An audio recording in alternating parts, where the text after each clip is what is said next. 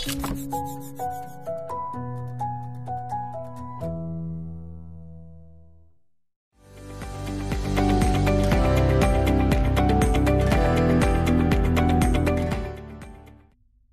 لغت submit S-U-B-M-I-T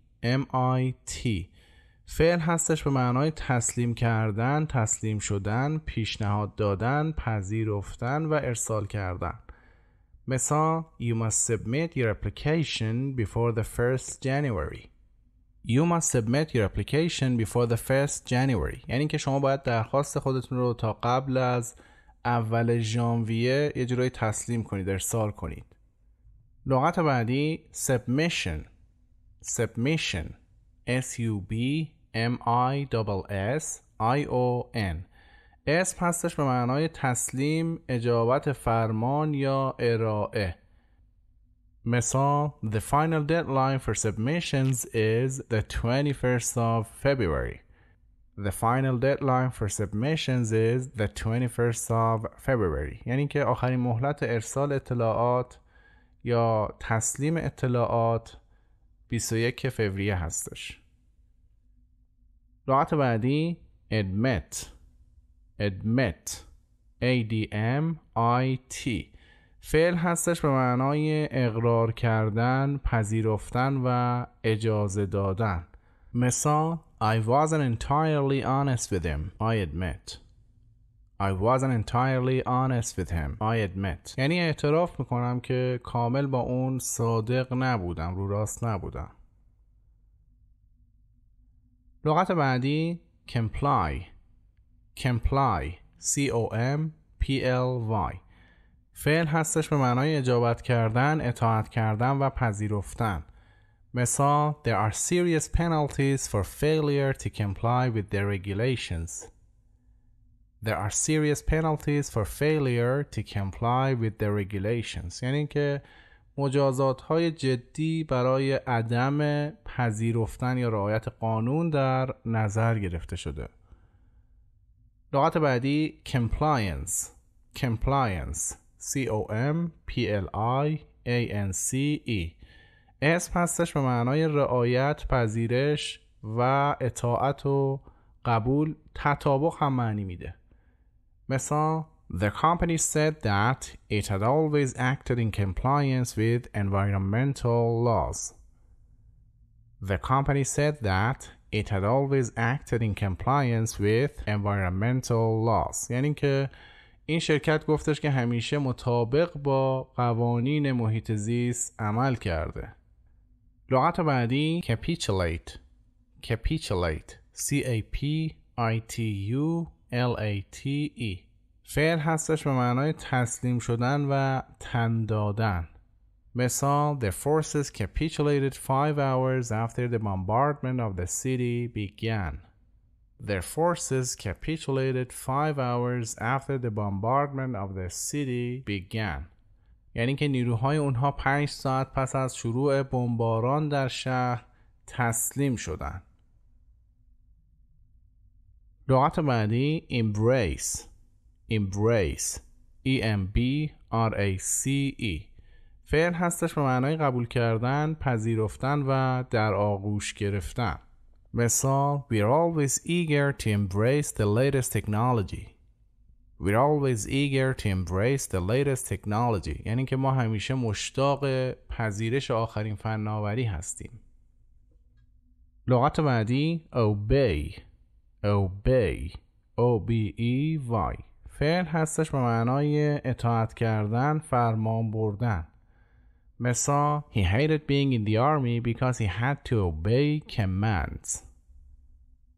He hated being in the army because he had to obey commands. یعنی که اون از حضور در ارتش متنفر بود به خاطر اینکه مجبور بودش که از دستورات اطاعت کنه. لغت بعدی obedient O-B-E-D-I-E-N-T صفت هستش به معنای سرکش، نافرمان و یاغی. مثال Students are expected to be quiet and obedient in the classroom. Students are expected to be quiet and obedient in the classroom. یعنی که انتظار میره که دانش آموزان توی کلاس ساکت و مطیع باشن، فرمان بردار باشن. لغت بعدی disobedient. disobedient D-I-S-O-B-E-D-I-E-N-T. صفت هستش به معنای سرکش، نافرمان و یاغی. مثال He was very disobedient toward his teachers. He was very disobedient toward his teachers. یعنی که اون نسبت به معلمانش بسیار نافرمانی میکرد. لغت بعدی subordination. subordination S-U-B-O-R-D-I-N-A-T-I-O-N. اسم هستش به معنای فرمانبرداری، تبعیت و تحت الشعاع بودن. مثال She claims that society is still characterized by men domination and female subordination. She claims that society is still characterized by men domination and female subordination. یعنی که اون ادعا میکنه که جامعه هنوز با سلطه مردان و تبعیت زنان تعریف میشه. لغت بعدی confess. confess C-O-N-F-E-S-S. فعل هستش به معنای اعتراف کردن، اقرار کردن و تصدیق کردن. مثال I have to confess that when I first met Reese, I didn't think he was very bright. I have to confess that when I first met Reese, I didn't think he was very bright. یعنی که باید اعتراف کنم که وقتی برای اولین بار با ریس آشنا شدم فکر نمی کردم که خیلی باهوش باشه. لغت بعدی conform. conform C-O-N-F-O-R-M. فعل هستش به معنای وفق داشتن، مطابق بودن و پیروی کردن. مثال At our school you were required to conform and there was no place for originality.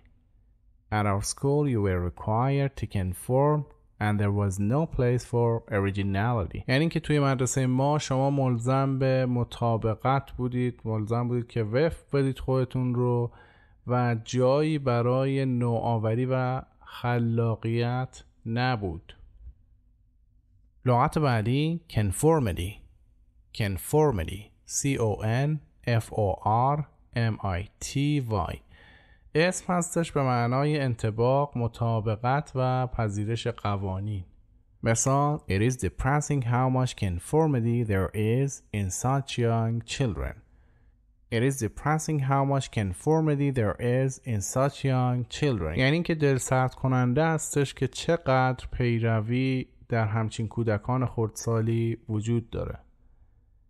لغت بعدی acknowledge. acknowledge A-C-K-N-O-W-L-E-D-G-E. فعل هستش به معنای تایید کردن و تصدیق کردن. مثال The government won't even acknowledge the existence of the problem. The government won't even acknowledge the existence of the problem. یعنی که دولت حتی وجود مشکل رو هم تصدیق نخواهد کرد. لغت بعدی credible. credible C-R-E-D-I-B-L-E. صفت هستش به معنای معتبر، باورپذیر و قابل قبول. مثال They haven't produced any credible evidence for convicting him. They haven't produced any credible evidence for convicting him. یعنی اونا هیچ مدرک معتبری برای محکوم کردنش ارائه ندادن. لغت بعدی incredible. incredible I-N-C-R-E-D-I-B-L-E. صفت هستش به معنای باور نکردنی و خارق‌العاده. مثال The latest missiles can be fired with incredible accuracy. The latest missiles can be fired with incredible accuracy. یعنی اینکه آخرین موشک‌ها را می‌توان با دقت باور نکردنی شلیک کرد. لغت بعدی plausible. plausible P-L-A-U-S-I-B-L-E. صفت هستش به معنای قابل قبول، معتبر، منطقی و شدنی. مثال What you say is plausible but I don't believe it. What you say is plausible but I don't believe it. یعنی که اون چیزی که شما دارید میگید منطقی هستش اما من باور نمی کنم. لغت بعدی docile. docile D-O-C-I-L-E صفت هستش به معنای مطیع، فرمانبردار و تابع. مثال They have a big dog but he's really friendly and docile. They have a big dog but he's really friendly and docile. یعنی اونا یه سگ بزرگی دارن اما واقعاً مطیع و مهربون هستش. لغت بعدی receptive. receptive R-E-C-E-P-T-I-V-E صفت هستش به معنای غیر متعصب، روشنفکر و پذیرنده ایده نو. مثال I think you're more receptive to new ideas when you're younger. I think you're more receptive to new ideas when you're younger. یعنی این که فکر میکنم وقتی جوانتر بودید بیشتر پذیرای ایده های جدید بودید. لغت بعدی pliant. pliant P-L-I-A-N-T صفت هست به معنای دمدمی مزاج، نرم، تاشو، خمشو و راضی شو. مثال I don't think it's a good thing for children to be too pliant. I don't think it's a good thing for children to be too pliant. یعنی که فکر نمی کنم دمدمی مزاج بودن واسه بچه ها خیلی خوب باشه.